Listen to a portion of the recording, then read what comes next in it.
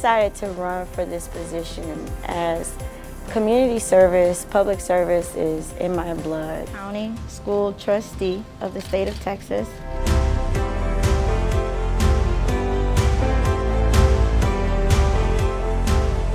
Come from a family of public servants, and what better way to expand your reach in service through an agency that provides resources that is needed for our children and our teachers and a community as a whole.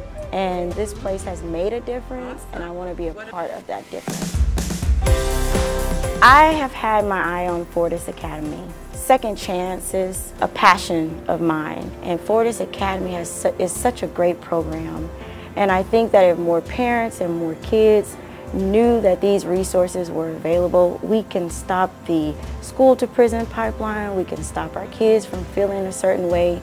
And I'm really focused on Fortis because I really would like the community to know that there are resources for our children.